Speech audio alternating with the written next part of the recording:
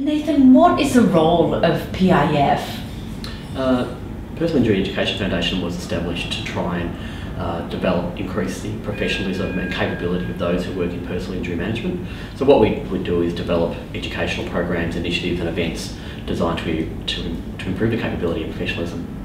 And has the sector changed over the past 5 or 6 years? From my perspective, what I see, it has changed a fair degree. We run awards every 2 years, and we started those awards in 2008. We got about 50 nominations.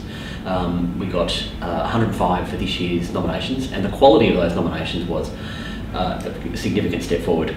It was great quality. You could see the passion that was really coming through, the innovations that were coming through we hadn't seen before, and all the judging panel, which are an independent panel of judges on our who determined the winners of the awards, also made that same comment. So Nathan, can you share with us what your organisation's strategic plan is and how you'll actually execute on this? Sure. We introduced our new strategic plan beginning in 2011. Again, it was a 5-year plan, like most of them always are. And the objective of our new strategic plan was to try and widen the appeal of our postgraduate programs, or all our programs actually. And one of the key initiatives of that strategic plan was to change our postgraduate program to make it more attractive to a wider variety of participants from across the whole personal injury environment. And what that meant, we worked with Deakin University to look at what some of the gaps were and where we could probably make some improvements to that program.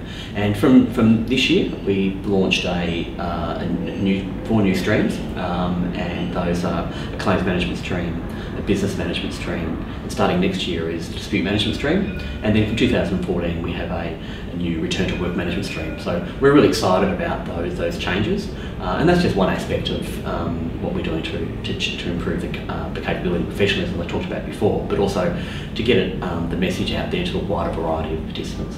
Sure. And can we talk for a moment about some of the hot topics that you think are in existence in the personal injury sector at the moment? What would you say they are? Sure. There's so many in personal injury. I won't do it justice if I try to rattle them all off, but what I will say, PIEF has a conference every 2 years, and what we try to do at those conferences is try and tackle some of those hot topics that are coming up. This year our conference is in Brisbane at the end of August, so we're very excited. First time we're having our conference in Brisbane. So and we're bringing out a lot of keynote speakers from across the industry, international keynote speakers from Canada and the UK, and we're talking about the ageing on accident compensation scheme. We're looking at workers' help, that work is good for you, all those types of things. So they're some of the key things we're looking at. But there's so many at our conference. It's a bit hard to do justice in a 5-minute interview. Indeed. And can you tell us why you think professionalisation in the personal injury sector is so important? Well, this industry's been going for well over 100 years, and from all estimates it's about a $10 billion industry in Australia. There's approximately 10,000 people who work in the industry, and to me that's one great reason. Apart from that, I started the industry many years ago. I won't say how long, and I fell into it.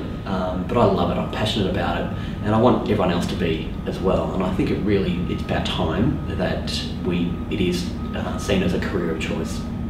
And if we could just get a little bit more personal for a moment. So Nathan, you've been with PIEF since its inception. You've obviously achieved a lot in your career. Can you share with us what you think has been the best career advice that you've ever received? Well, I'm not sure I've ever sat down with someone and given me advice, but what I would think I've learned from others, I think. Maybe not what to do, or in some cases, but also learned from others their style and what I really liked about their style. And what I see is that I think it's always good to be calm, to be reasonable, to be honest with your staff, and I think also critical is that admit when you're wrong and know when you're wrong, and to take action to rectify it. If you think you're going the wrong direction, don't be too proud to say, we're going the wrong direction, let's change. Well, it's been wonderful talking with you today, Nathan. Thank you very much. My pleasure.